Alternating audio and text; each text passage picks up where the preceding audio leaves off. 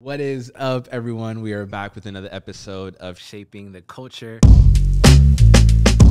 Now, let's just get to it. The whole secular sacred divide. There is no distinction in the scriptures.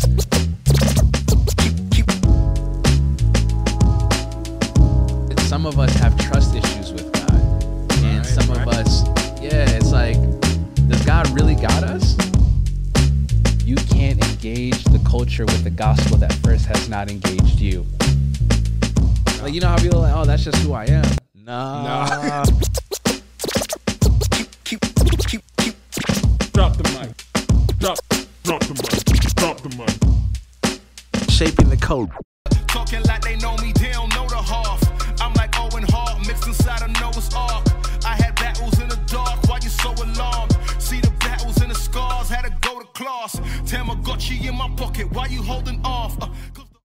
What is up, everyone? We are back with another episode of Shaping the Culture. Hope all is well with you guys. Listen, we've got an incredible guest today. I am honored to be joined by, man, I don't even know what title I should give you. I'm going to say pastor because that's that we're going to start there. Pastor Jovonta. The reason why I'm struggling is because this man models for Target, him and his whole family. He's a social media influencer. He's a gospel artist. Church planter on accident. Preacher of the gospel. Man, he does it all. So I'm incredibly blessed that you would take time out of your busy day to come join us, have this conversation. Welcome to the podcast. Thank you so much. I am honored that you would call me. Yeah. And I felt bad like the first time because I'm like, I got to make it work. Yeah. Because the Bible says, show yourself friendly. So I'm just glad that you were patient and gracious with me. Of course. Yeah. And this is nice. These chairs are expensive. Yeah. You comfortable? I'm cozy. That's good. That's what we like to hear. That's awesome. Well, here's what we'll do. For people that tune in and don't know much of your story or who you are, let's get into your background. Okay. So you do so much. You're good at so much. God has blessed you with not just influence, but impact. But it wasn't always like this, right? No. And so even your testimony, the way I'm assuming you were raised in the church. I was raised in the church. Okay. I'm the youngest of 5. Yeah. My mother got saved probably like a year before she got pregnant with me. So my other siblings, they didn't always know my mom to be a church goer. Gotcha. So they remember my mom drinking. They remember her going out. All of this good stuff. Yeah. Me, I have no recollection of that. My mom has been a saint my whole life. Yeah. So growing up in church, my mom never forced me to sing in a choir. They would do like Sunday school trivia things where memorize all the books of the Bible. And to this day, I don't have them all memorized. Yeah. But I know them ironically, but then I'd be like, I didn't memorize them then. So one day, all the kids were up there in my age group, and they was like, Deuteronomy, Exodus, just going. Yeah. And she was like, do you want to do that? And I was like, no. She said, okay, you don't have to do it. Oh, wow. So I was never forced. Wow. Jesus was never forced on me. Wow. It was never like you going to church. I went to church with my mom because I was the youngest. My oldest brother is 10 years older than me. Okay. So a lot of my siblings are just so much older than me that you're too young to be at home by yourself. Gotcha. It wasn't if you're in my house, you going to church. My other siblings could have got that, but I just didn't get that. Yeah. So I love God. I took a liking to just music. I always wanted to be a singer as a kid. When some people say, I want to be a doctor or firefighter, I always said in the school, I want to be a singer. I want to be a singer. Yeah. 12, 13, 14 was that time where I was in church. I knew God. I knew the surroundings. But that was the time where God really began to, that personal relationship. I would play my PSP, NBA 2K, 7th, 8th grade, listen to Donald Lawrence and Mary and Smokey Norfolk, just worshiping while playing a basketball game. Wow. And I started reading my Bible, and I would take my Bible with me everywhere I went. Wow. And no one forced me to do it. It wasn't to get a position in church. It was none of that. Yeah. And so I believe that was God, churchy word, wooing me to him without all the lights and the glamour. And I got filled with the gift of the Holy Spirit. Yeah. I believe the Holy Spirit is with you from jump, actually. That may mess up some theology. But I did get the gift of speaking in tongues at the age of 14. Wow. My first lady, she was praying with me, and Yeah. she was like, "You will get it," and everybody else was getting it. And Yeah. he was like, I was like, "This is a scary movie 7." You know what I'm saying? Everybody yeah, getting it, and yeah. I don't fake. I just don't know how to fake with the presence of God. If I don't Yeah. feel Him in that capacity, I'm not going to perform. Yeah. And You're not gonna manufacture anything. yeah, I don't got time for that. Yeah. So I went home, closed the door, laid on my back. No one was in there, and I just started speaking in tongues wow. like a broken faucet. Yeah. And it just never stopped. Wow. So yeah. so I knew it was God because there was nobody around. Right. Nobody pumped and primed it. Yeah, I didn't yeah, feel like, yeah. let me do it if they're watching. Yeah. And I've had the gift of the Holy Spirit with the Wow. evidence of speaking in tongues that way since I was 14. Wow, that's incredible. You know, as we're talking, I mean, even before we started recording, you're telling me how your church came to be. From coming to church, receiving Christ, receiving the gift of tongues, becoming a pastor and planting. I don't know if you want to even use that. You can use it. I mean, that's the term that they understand. Yeah, planting the church. I mean, you can get into that too before answering this question, but Throwing seeds. for real, that is actually such a cool story. I think you do need to share because we got a lot of guys trying to force it and just seeing how God. But yeah, like from the very beginning, it seemed like everything was natural. Yes. Nothing was forced on you, whether it's going to church, receiving Christ, the gift of the Spirit, ministry. It just seemed like it came naturally. It just came natural. Speak to that, because especially, you know, it's so easy to see somebody online, look at your impact, look at your influence, be like, all right, I got to do this, right? Let me go online and let me try to buy followers, or let me go and start this. It's like, don't try to buy followers. That's gonna mess y'all up. It messes you up, but I'll teach that another day. yeah, for sure. But speak to that, just the ease of God's call in your life. Absolutely. You know, just how, yeah. Yeah. I believe the Bible tells us that no man comes to the Father unless He draws them, and a lot of people are not drawn. And so we're dealing with a lot of people that have never been drawn to God. So you can't water it. You can't plant a seed on it because God has never drawn it. Yeah. He's just never compelled that person to come to Him. And we want to, do the 2x2 disciples back in the day. But God came and compelled me before anyone else ever had to. So That's then good. when I got to the sanctuary, when I got into His presence, He could speak really loud because He was already speaking to me before I got here. And I believe that even my church, it's like that too. People come because I just knew I needed a church. And I saw this online. I saw this on Instagram, or I've been knowing you since school and you sang, or my friend invited me, and I feel like this is the perfect place. So to answer the question about the church planting, I did a service. Do you want me to tell that story? Yes, please. Okay. Please. It's such a cool story. So I was doing is my mic on? Turn my music up. So I was doing the Lord gave me this concept of pop-up church, right? Okay, yeah. And the time frame was 1:45, which we still do it today.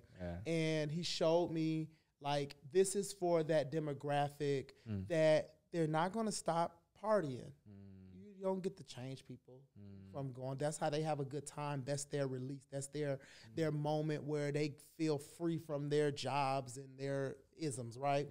So going to church at 10 o'clock in the morning, having my wife and children, I can honestly say that was hard. Yeah, I believe it. Yeah. A newborn baby, I'm leading worship, so I have to be there earlier than the rest.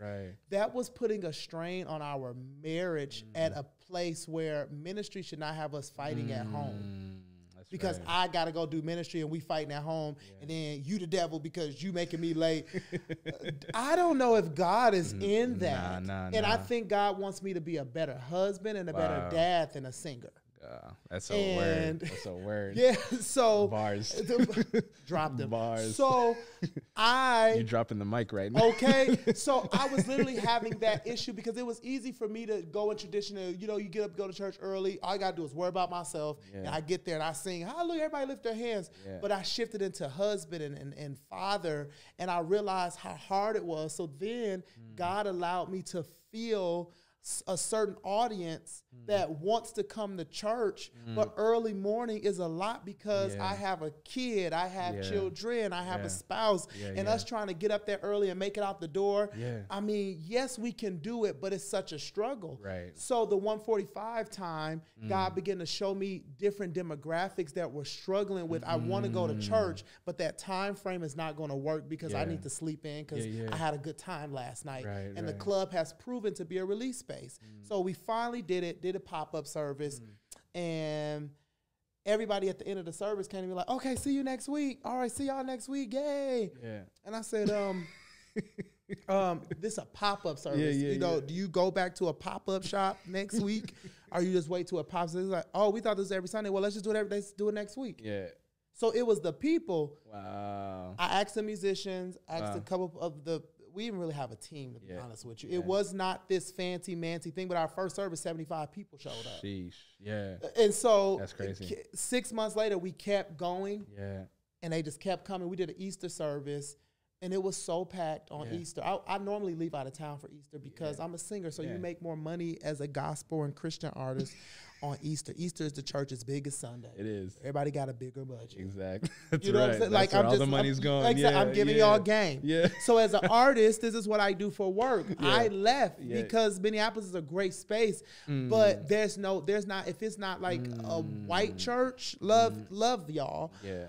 It's not going to be big and banging where I should be. And so I made a sacrifice over my career. And that's how I probably knew the pastor thing was really happening then. Because I cared about what the people had to say and not what my career could have Van Moose from or rocketed from. We did an Easter service. It was crazy packed. We shut down. Not shut down. We just didn't pop up. Moved to Atlanta. I would come back, pop up. Last year, 2021, the Lord began to minister to me. I was in a service singing. And Holy Spirit said I should say this. I was in a service singing, and they had to stop me because they were doing offering. And I was like there. Like I was just there. Like my worship was there. I wasn't getting paid, so this wasn't a paid moment. And at that time where I was in life in 21, a gospel artist, I got #1. I should be, I'm a paid worship leader. None of that was it. I was just there to worship. And I got stopped, and it wasn't intentional. It's like, no, he's on fire, you know, kind of like, and it was right at that moment that God said, what are you doing here? Wow. What are you doing here? Your worship isn't being free. And their assignment, their agenda isn't what I have for you anymore. And it was that moment where I came home startled because I heard God clearly. I didn't make no fuss. I didn't tell nobody. I didn't, you know, I want to be obedient under the house and leadership. So it's like, you know, whatever. But I knew that was the moment that I couldn't let this pop-up thing just be a pop-up. Be my excuse to have 1 foot in and 1 foot out. Did a service at a coffee shop on Washington downtown, Spy House. Yeah, it was Spy House. Okay. It was so packed that 4 weeks in, we had to move. By the 5th service, we had probably like 200-something people. Wow. And we had to go to a different, which is the building we're in now. And so we've been going every Sunday. And that's how we got it. And I do see a lot of younger church plants, like they're putting the meetings together and they're taking a team of people to go to conferences, which all of that is good. And I probably should do better. But what I've seen is those same people you pay to go to the conference don't even stay with the church. And, you know, and it's just like you get like back to ground zero. So I really feel like God has to do the building. And we have to just like see how he wants to build his church and follow that blueprint because every church is different. What I love about your story is it doesn't fit into the traditional way of going about. And I think in America, especially American Christianity, everything's got to be systemized and everything. You know what I'm saying? Yeah, it's you're like talking good. the way you did it is not the way God's gonna do it in my life, right? Yeah. Your way is a way. It's not the way. And I don't think that young leaders You have coming to preach at the Wave. I don't think young leaders have the freedom to follow the Spirit. Yes. They feel like you feel like it's a failure because you didn't Yes. do it like the pastor that you came from up That's under, right. or Yeah. your friend that's doing it, Yeah. or the church, the big church. Yeah. And I struggled with Yeah. that very thing because people wanted to put me under a microscope because I wasn't doing it in that system, right? Yeah. But I was seeing better results than they're seeing, and they've been around for years. Yes, that's right. You That's know what I'm right. saying? Yeah, Like, yeah. wait, I got all these people coming, and Yeah. you have something to say about me? Yeah. You should be praying. And here's the catch. Now, here's Yeah, the catch. Should be praying. Yeah. The catch is they're not other people's members. Right. We got to talk about that. Yeah. So the stats say that 99% of church growth is transference. So 1%. We call them church hoppers in the black church. church hoppers. So think about this. She don't go there no more. You know, she over there with us. Okay, Yeah, go ahead. that's right. Look at what God did. Yeah. Exactly. God did it. She's going to leave you in 6 months. Exactly. Right. So think about that. 1% of church growth comes through salvation and discipleship. Talk about that, because what you're seeing, you're not taking members. Not taking a soul. Yeah, we were talking about your demographic a little bit. You can get into that as well, because I think that's inspiring, because essentially that's what we're doing when we're following these systems and structures. Like, we're not going to the lost. We're just trying to set it up so that we're better than the next church. Yep. So that we have more people coming to us than actually preaching the gospel to people who need it. Yep. You know what I'm saying? And people who are really hungry for the gospel, they don't need any other subject in the pulpit. You know, when you have an audience that wants current news, when you feel okay talking about what happened on the Shade Room every week at church. Our demographic, it is bionic, right? Yeah. We have one demographic where I've never been to church. Yeah. I felt led to come. Yeah. I'm here. Yeah. We have one demographic. One girl I met at Target, in the Target parking lot, right? So she had been coming to the church. Beautiful young lady. I told my mom, we got to meet with her. So we met with her. We just talked, and I was like, this is your third time coming. You know, I'm so excited. Thank you. You know, I just don't want you to be a number. Right. You are important to us. What are your giftings? What's your background? This girl gonna tell me, I came to the church because remember at Target parking lot, you told me to come. Wow. I forgot who she was because I didn't see her face. I'm supposed to evangelize. That's right. And so you see all of these people that are so quote unquote church planters. They're at Target, at the mall, at the movies, and they see a whole bunch of people and they never invite them to church. But then you go to someone else's service and invite 3 to 4 people. Yes, that's easy. Yeah, that is. You are not planting a church. Right. You are doing, we call it a spin-off church. You know how like when people have a reality show and then that main character get their own show because they was like the popular one or influential one. This is a spin-off church.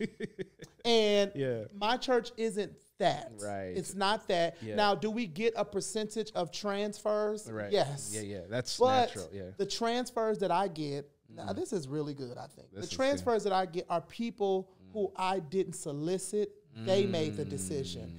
And what I don't allow them to do is talk about where they're coming from, because the truth is, if you come to me that way, then you're going to leave me that way. Yeah, that's right. Yeah. So it's only a matter of time to I'm the conversation just like this to your next person. Right, exactly. So I don't give that energy. If you feel that you should be here, or if this is a holding spot for you, just come and get what you need. I don't need to know about the details of where you come from, because that's still the kingdom of God, whether we like it or not. Because I could do something tomorrow that you don't like. That's absolutely right. There's no loyalty here.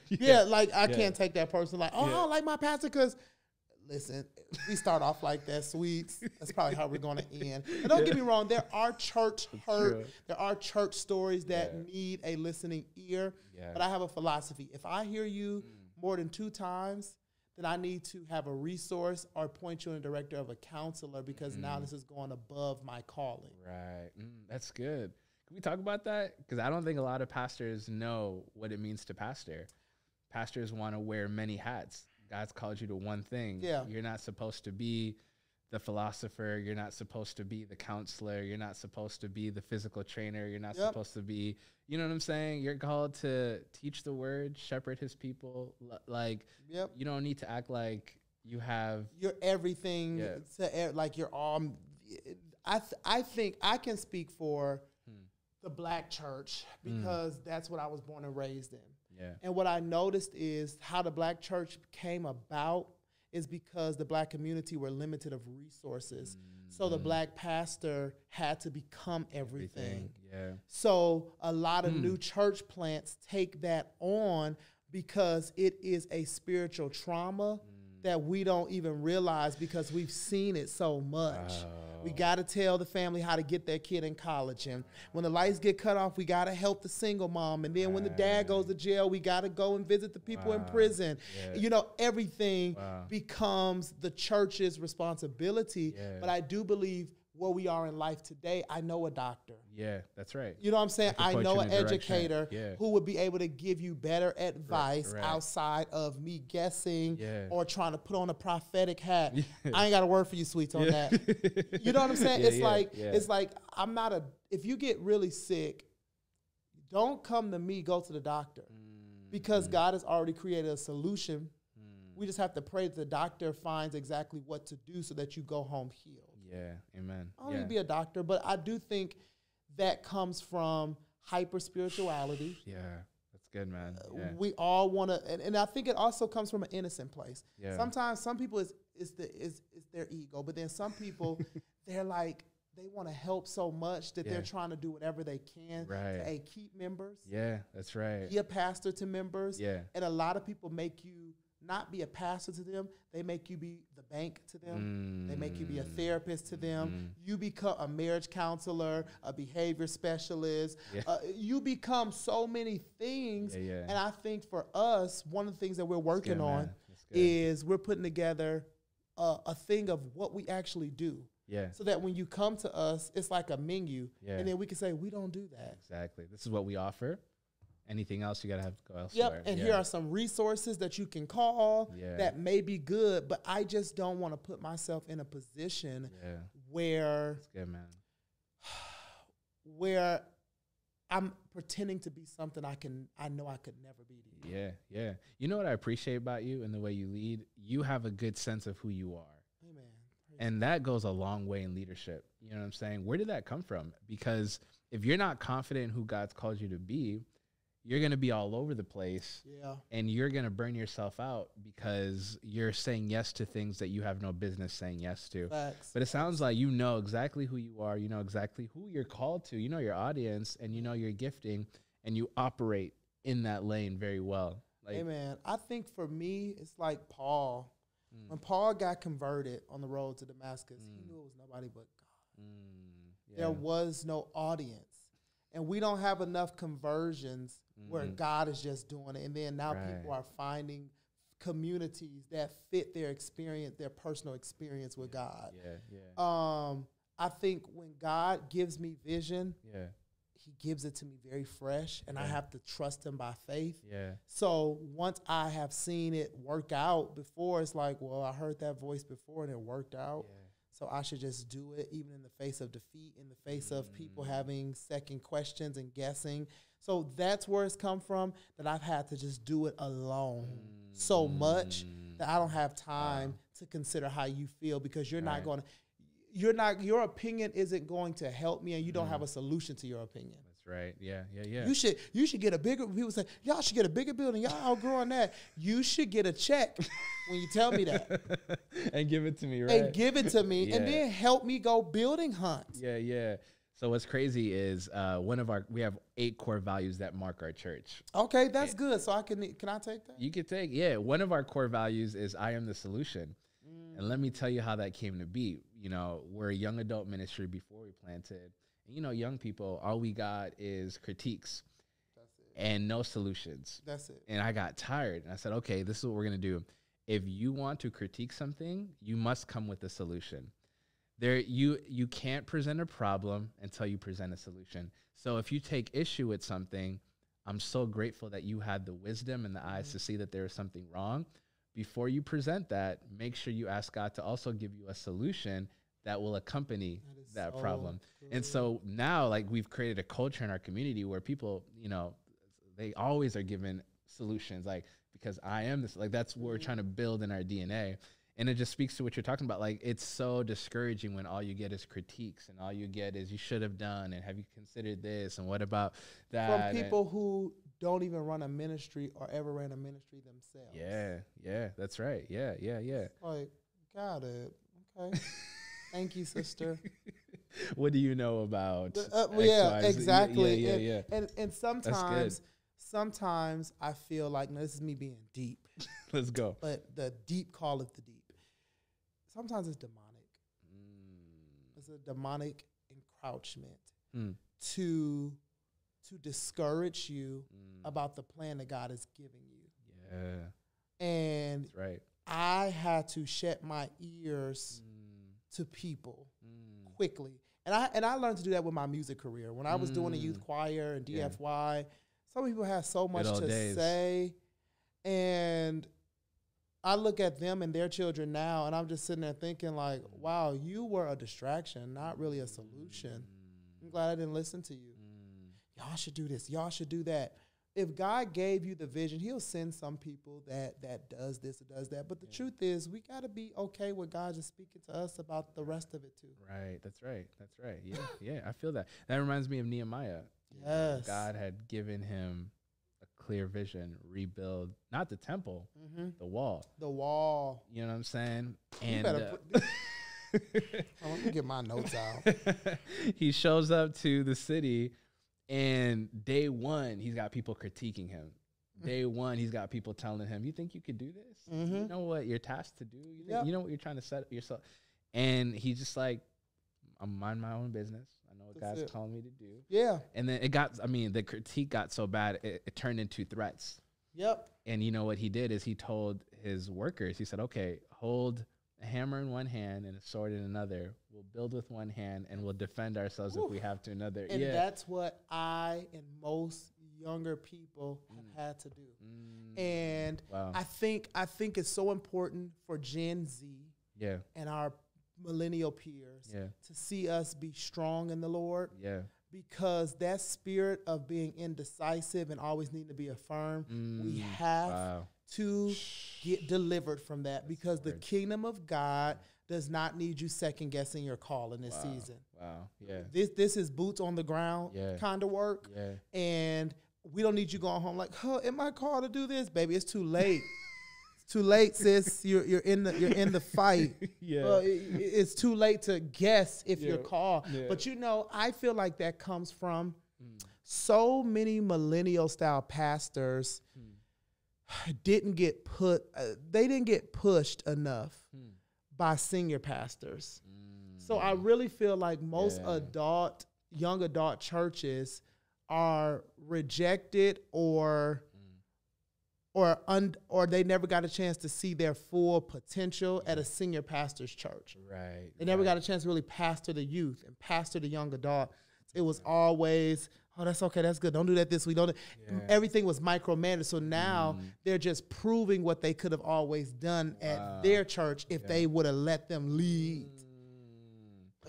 You never want to, somebody once told me, you never want to plant a church or start a church from conflict, only by calling.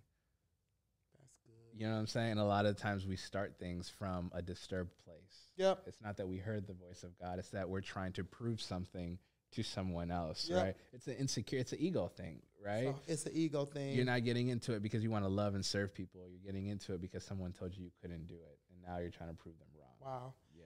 No, and that's the blessed part about the wave, that it had nothing to do with anything being wrong where I was. Yeah.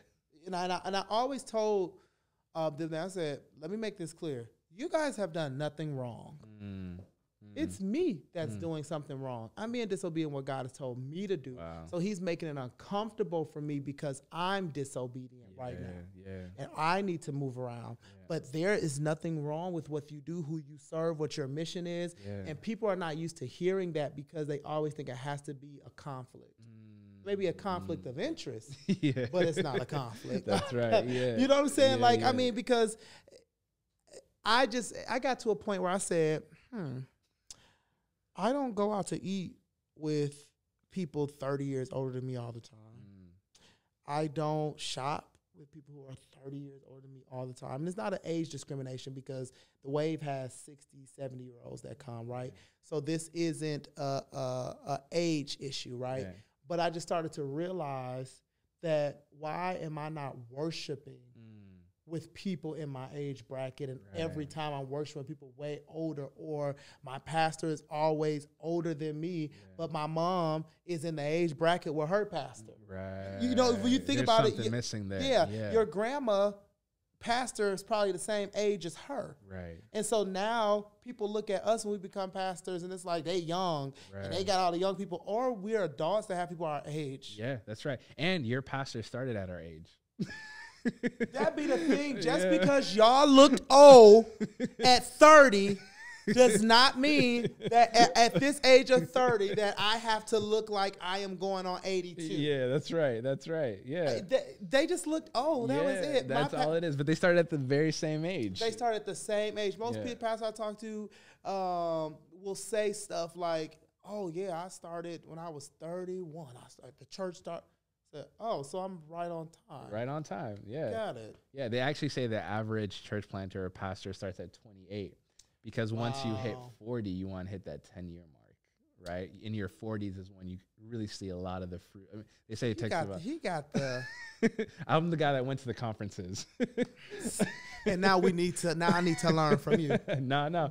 But I'm inspired by what God is doing Amen. in your life, and what in your church's life, because it's not manufactured. And it doesn't follow the script. And I think our generation is hungry for a move of God and the Spirit of God. I think we're done with programs and systems. And you know what I mean? There's too much information out there for them to come into a unorganic environment. Yeah, that's right. Let's rewind a whole lot. Okay. I was intrigued. And I was like, I want to make sure we touch this. You talked about making the sacrifice on Easter Sunday to serve people. Right, you're a gospel artist. I wanted to get into your music a little bit too, but this is how you feed your family.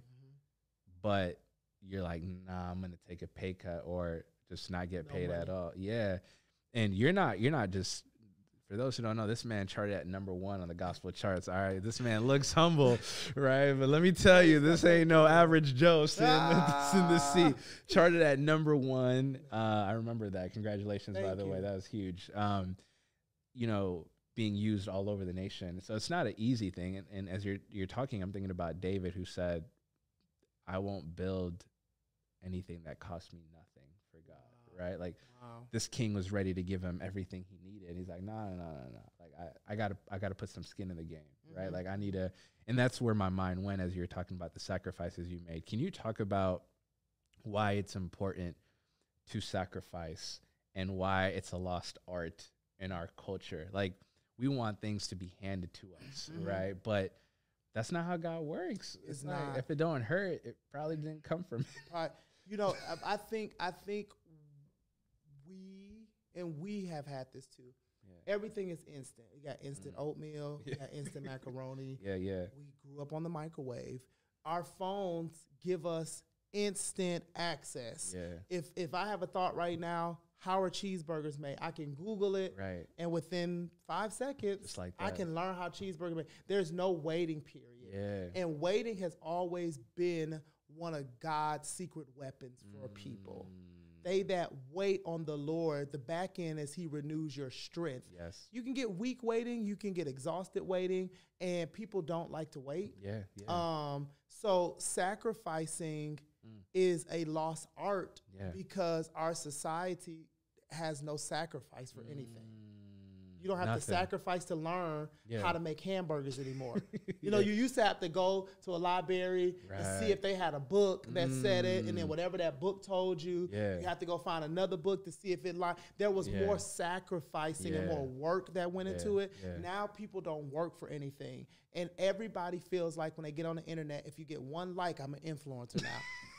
I got one like, and God has called me to go to the nations, and you're doing a photo shoot, and you're making TikToks because you had one video to go viral, and then now you're frustrated because the other videos are getting 2 views. Yeah, that's right. So sacrificing for me, sacrificing looks different for everybody. That's right. That's right. That was a sacrifice for me, and then let's be transparent on here. This would probably be a good soundbite for you to use. Turn the Joe button.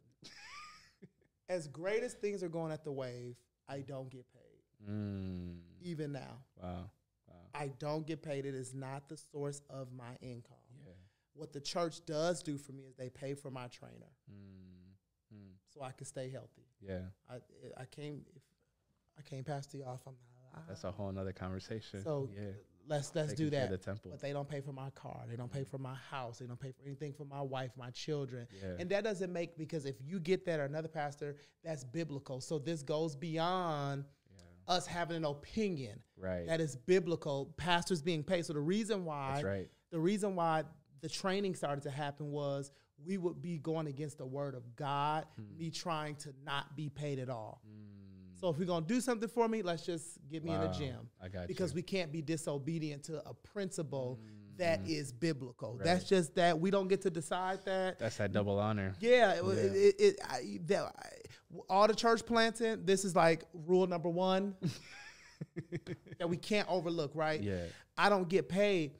That can still be considered a sacrifice, not being paid in a traditional way. Right. So everybody's sacrifice is different. Right. But when you'll know that your sacrifice is yours when your blessing looks different from the next person. That's a word. Yeah. I sacrificed in that area. That's why I have that. That's good. You don't know what it took for me to get up. We just did some flights today, right? I sing in Philadelphia the weekend after next. I sing at 9:30 in the morning, which is 8:30 our time. I got 11:50 flight. I'm going to leave from there, sing, and then get back by 1:50, go to the Wave, preach. Those are sacrifices that I could say, I'm doing what I love to do. I'm getting paid. Why would I run back? Somebody else better preach. Yeah. But God didn't release me to do that. He said, get back. I heard him very clear. Go back. Get back. Yeah, it's good. And let me say this. You won't lose an opportunity sacrificing for God. That's right. You can't outgive God. You won't. You'll actually win more. Yeah. But let me not go there because no, that's a word. We got to talk about that because sometimes we're like, oh God. I think about the rich young ruler who came and he's like, what I got to do to enter the kingdom of heaven? He's like, obey me. It's like, oh, I've done that. Like, okay, sell everything you have and follow me. It's like, I can't do that. Jesus said, listen, put it on Marketplace. All put it on eBay, Marketplace, do a yard sale. Do what you got to do. And come and follow me. But get rid of it all. Yeah. And then he can't do it. He walks away discouraged. Peter, Peter. Cussing like, Peter. I gotta be telling my folks cussing, but Peter's that man. He was the gangbanger with Jesus. Real. Like, I got him. Let me at him. Exactly. Yeah, that's right. Peter gets, he starts feeling himself. He's like, well, look at what we gave up for you, Jesus. And he starts trying to talk about his sacrifice. We gave up this and we gave up that. But Jesus' response isn't, oh, good job, Peter. Like, good for you. It's like, no, I hear you. He's like, but look at what you gained.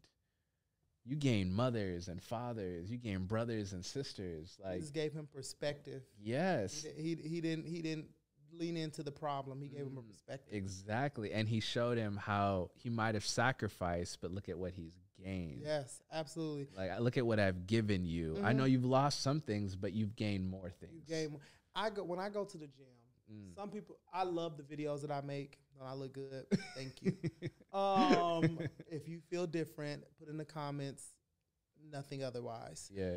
But the body that I want comes from the pain that I don't want. That's right. It's like the stuff that I don't want to do is going to give me all the stuff that I want. Yeah, that's right. Can't cheat. Yeah. Gotta lift the weight. Yeah. Gotta run. Yeah. Like, oh my goodness. Yeah. And people, when you see people get stuff that is just great, they probably did the stuff that no one wants to do to obtain it. That's right. Church planting, if you I say this, you have to be called and crazy to actually do it. I agree. A lot of people are called, but they're not crazy. That's right. And a lot of people are crazy, but they're not called. Yeah. So you have to have a combo of both. Yeah. That's good. To actually do a church. Yeah, that's a word. Because the crazy part for me, this is why church has been a sacrifice for me. I sing. I have pastor friends. Yeah. So I've seen them plant. I've seen them be at the pinnacle. I've seen them ride smooth. I've seen it all, right? Yeah. So the issue for me is I never wanted that smoke or those problems. Like you going knew what through it that. went into it. So the thing was, it wasn't. That's when people be looking at me like, you doing this? Like, I know exactly what comes with this. Right. That's right. Kind of the cost. That's why I'm like, this gotta be God telling me to do this because ain't no way. Yeah. Ain't no way. It Yeah. gotta be God. And I think calling in crazy. Yeah, and I think too, one of the issues is church life cycles. What scared me was feeling like I got to do this for the rest of my life. Bro, this is why I feel like we could talk for hours. 'Cause I was trying to get to the music. I was trying, how do we land the plane? And now you brought this thing up. I was like, the only time I see pastors walk away is retiring after 60 years of ministry or a scandal. You never see pastors transition out with no scandal, just God's leading me to something else, you know? One of my favorite pastors, John O., I don't know if you know who John O. is, from Atlanta, was pastoring 10, 15, maybe 20 years, gracefully exited. He's like, I want to teach, write books, focus on my business. You know, I'm still going to be part of this church. I love this community. I just don't want to lead it. Yep. And people, they find issue with that. Even for me, when I'm like communicating, I don't know if I'll always do this. People flinch a little bit, like, what do you mean? This is what you're supposed to do for the rest of your life. Yeah. I'm like, why?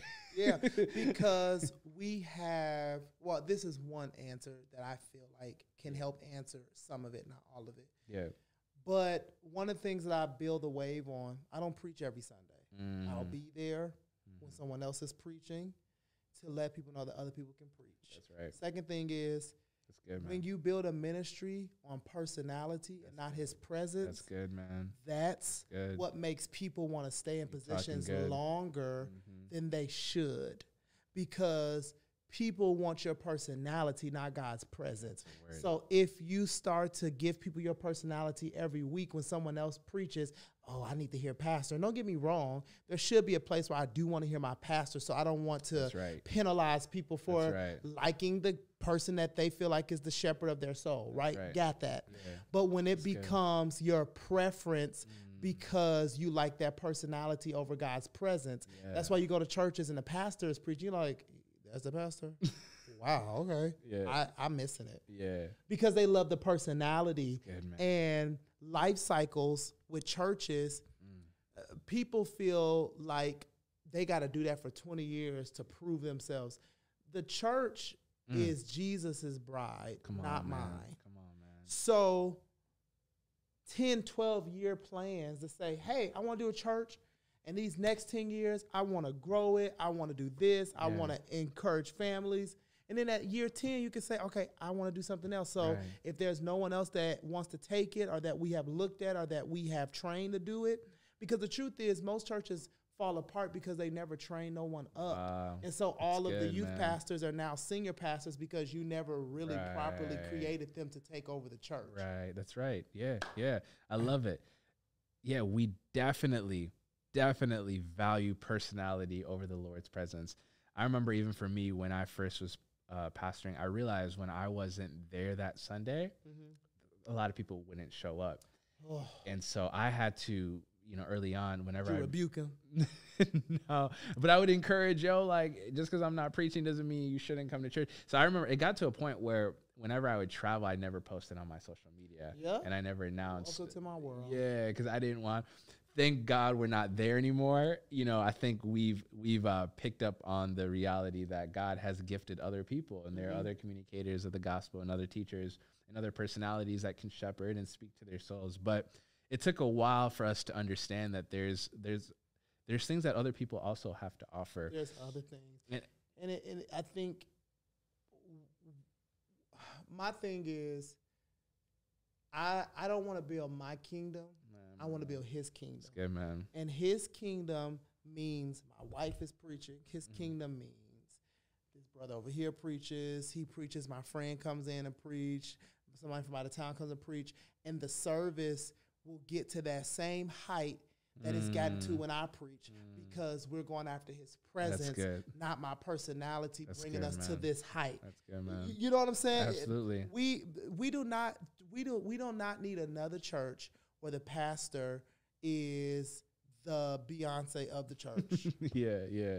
Where it's like, this is their enterprise, and they are the usher of their church and the Drake of their church. And mind you, I love all those artists, but those artists, you come for them. Right. You don't come for God.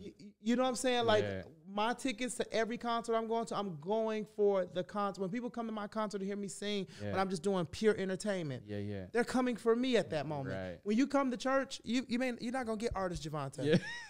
You know what I'm saying? You're not going to get that. You're going to get pastor Jovonta. You're going to get pastor. You're going to get worshiper. Right. Because I led worship for so many years that even like the worship team, I encouraged them, y'all better minister because I know your seat. Good, man.